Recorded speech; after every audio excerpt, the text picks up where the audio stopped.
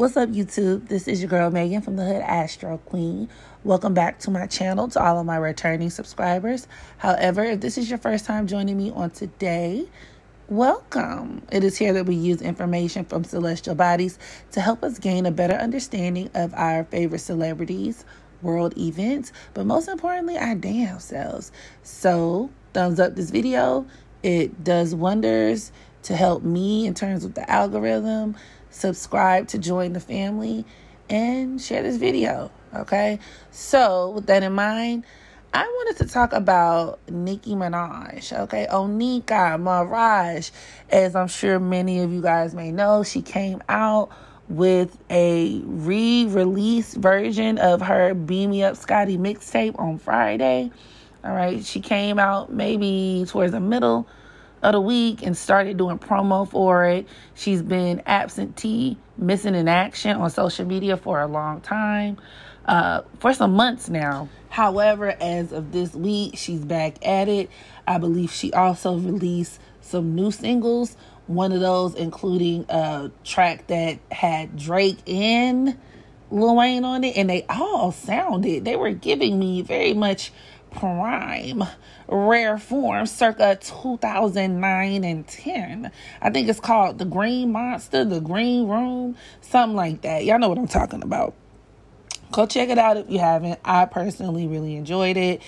And Nicki is clearly gearing up to usher in a new era, okay? I don't think these were lead singles per se, but she's made it clear that she's been working on a lot of stuff and that there is an album coming. There is a new era coming. With that in mind, I want to take a look at her chart, revisit her chart to kind of give a astrological breakdown as to why this is, all right, or some sort of context to a lot of her behavior, her actions.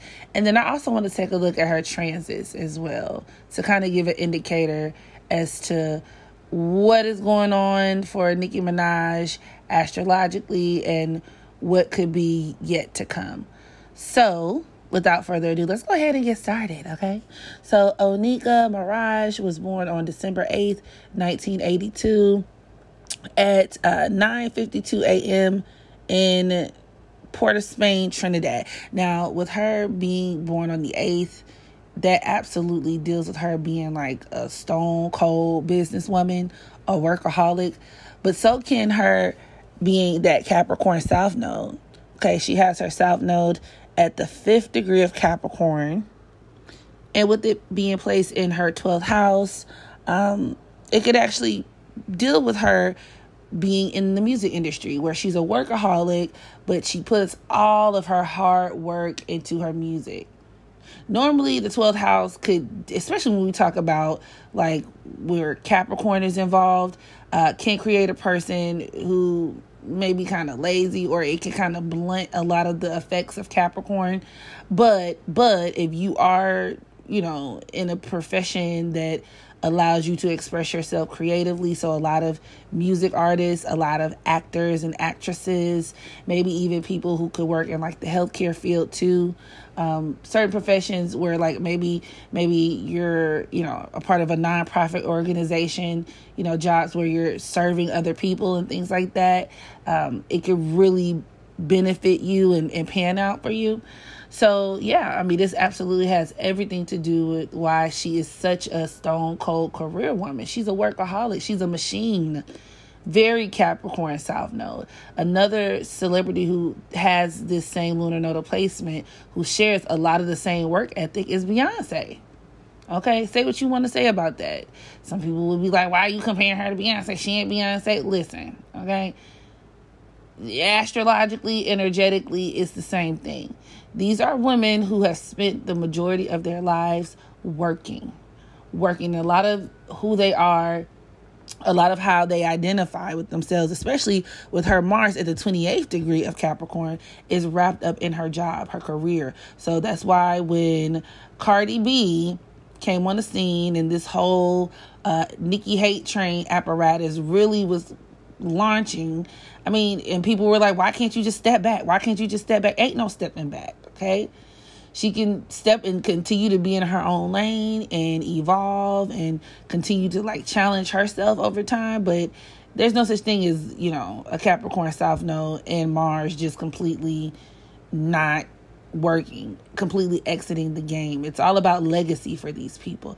They're constantly trying to secure a legacy. Now, with her being a new mother and all, this absolutely was a significant stride towards that Cancer North Node in her 6th house, as it really preoccupies a lot of her day-to-day life, which is the 6th house, with motherhood, being a mother, being a mommy. So, her having Papa Bear was a huge achievement in terms of her activating that Cancer North Node and deciding to live a more private life. So in a lot of ways, even taking that hiatus was very Cancer North Node. These are people who are supposed to be very private in this lifetime, which once again, we can draw a very similar parallel to Beyonce and her having all the children that she has and her living and being such a private person in her own right.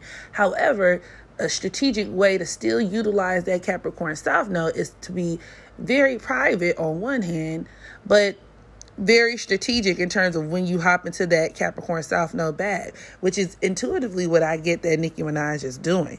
So yes, she's a mother. Yes, she's embracing her newfound domesticated life.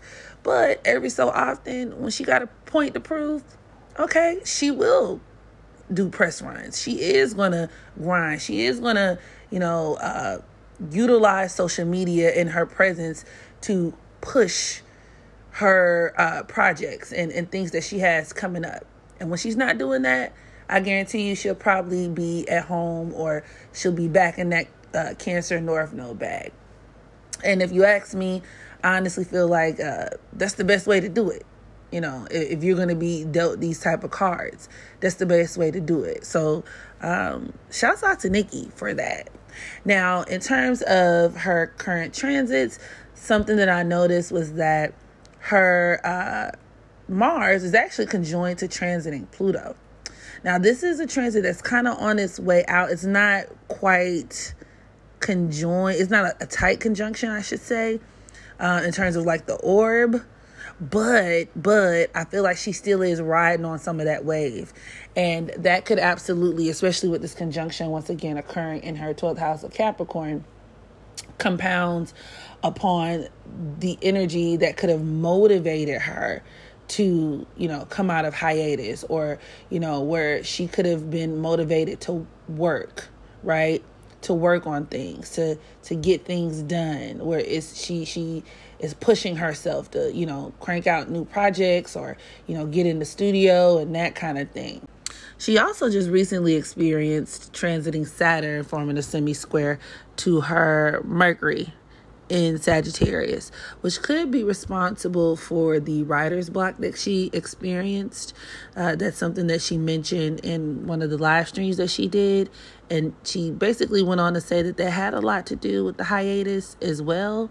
I mean, it wasn't the only thing, but she said a significant part of the hiatus did come from the fact that she reached a wall. She hit a brick wall creatively.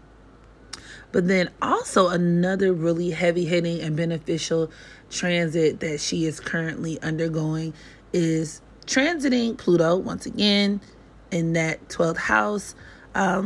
Is actually sextiling her natal Jupiter in the 10th house of Scorpio, which could deal with some of those bomb-ass collaborations, all right, that she's received, especially in terms of like Drake and Lil Wayne. But it could also even just deal with where, musically, this is going to help her really make a huge impact. So whatever it is that she's trying to do, this album, this era, this rollout, I feel like it could be very influential, okay? It could definitely be something that gains a lot of traction.